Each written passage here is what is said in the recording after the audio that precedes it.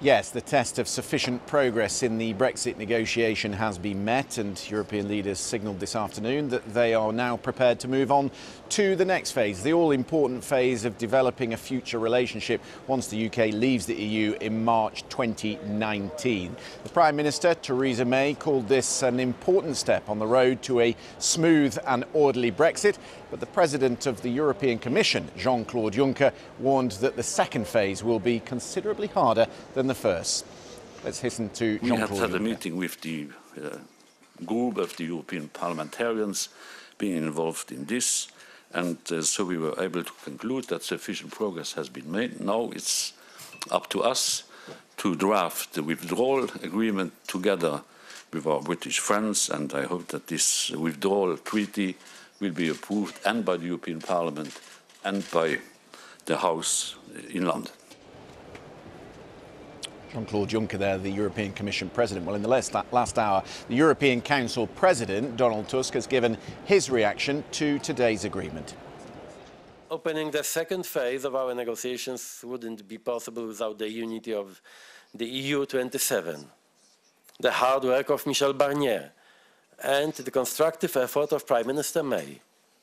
As for the framework for future relations, it is now time for internal EU 27 preparations and exploratory contacts with the UK to get more clarity on their vision.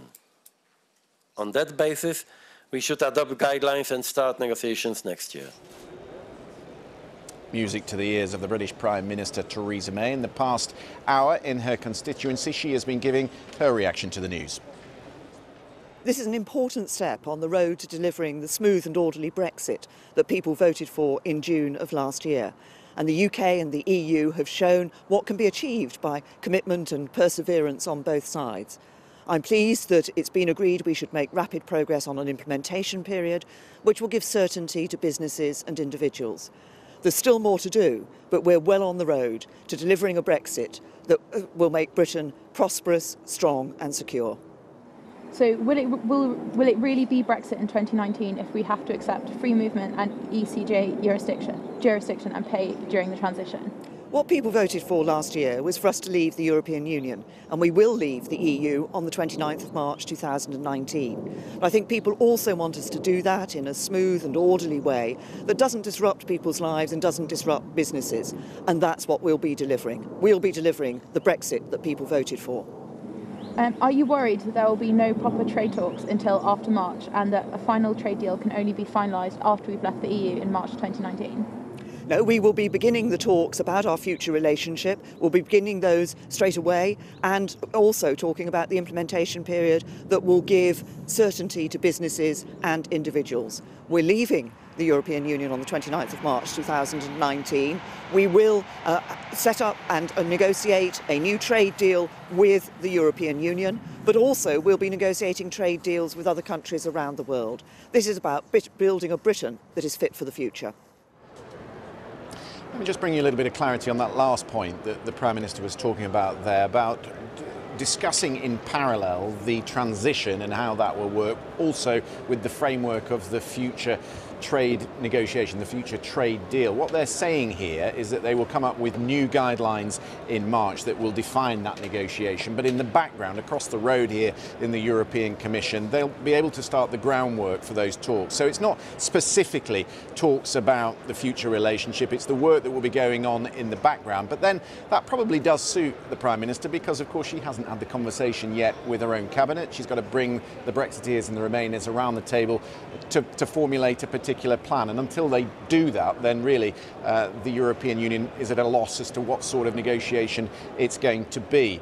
Another couple of important details. There's a sort of discussion ongoing at the moment on social media about whether through that transition period the UK will be able to go away and talk to other countries about its trade deals.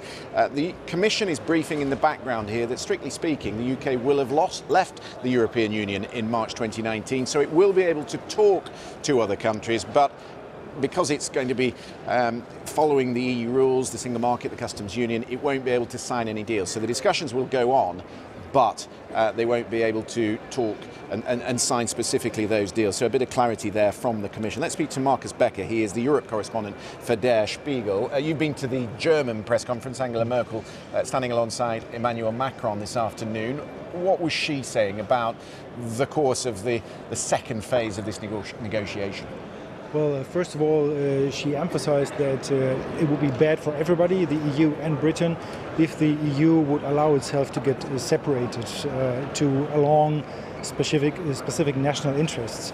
And the second thing she said is that the UK really has to make its mind up about what the future is going to be, what it wants for the future relationship with the EU. Yeah, it's an interesting point you make in the first instance about the 27 countries staying united. Really, they've let Michel Barnier take the lead in the divorce proceedings, but now it comes to the future relationship with the UK. Different countries want different things. The Eastern Europeans want to talk about defence, perhaps France and Spain want to talk about fisheries, the Germans perhaps want to talk about the car industry. How are they going to keep them all together? Well, it might be difficult, and some actually here fear that the EU there might be cracks in the EU front. However, there is a very strong interest for everybody in the EU 27 to keep the EU together, which is the single market and the customs union. And you just mentioned the German car industry, and what you hear from the German car industry is not what people were hoping for in Britain, that they would intervene at a point and make Merkel assume a softer stance towards the United Kingdom, but right the contrary is the case. They say that it is much more important to keep the integrity of the single market than to give the UK a good deal. And if giving the UK a bad deal or have a hard Brexit is the price for to protect the single market, then so be it. What did you make of the dynamic between Emmanuel Macron and the Chancellor this afternoon? Because she is the queen of the hall when she comes here, and what she says really goes. We all know that. But Emmanuel Macron is starting to carve out a niche for himself, and of course she doesn't have a coalition back at home. Has she been supplanted by the French president?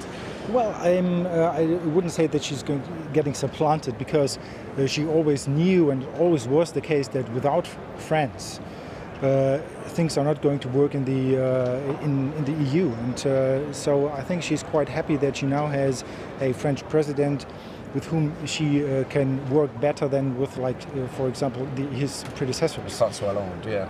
Especially, yes. And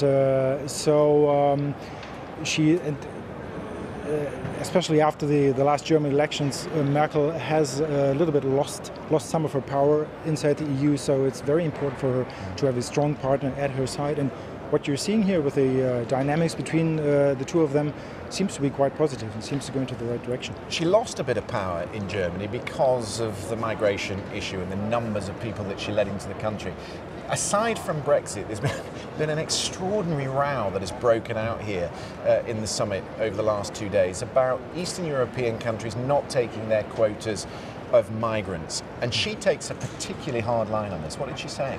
Well, she said that there cannot be a solidarity a la carte in the EU, that you can't have it that Eastern European countries, for example, count on the solidarity of the rest of the EU when it comes to EU funds, of which Eastern Europeans get quite a lot, and then at the same time deny solidarity when it comes to taking in migrants or asylum seekers. Okay, Markus, really good to get your thoughts. Thank you very much.